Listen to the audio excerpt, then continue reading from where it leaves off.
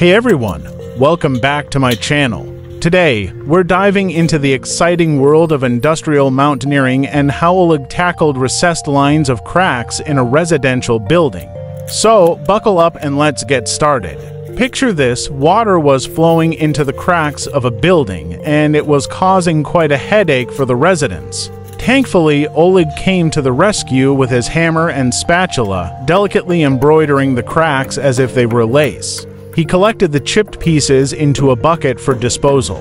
Once he was done with that, it was time to smear some concrete contact to seal up those pesky cracks. Finally, he applied a primer and painted in the color of the facade to match everything perfectly. And there you have it, problem solved. Isn't that amazing? Oleg's dedication and skill saved the day for those residents, and now they can enjoy their home without any water issues.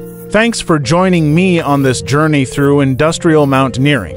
If you enjoyed this story, please give this video a thumbs up, and don't forget to subscribe for more content like this. Until next time, stay safe and keep exploring.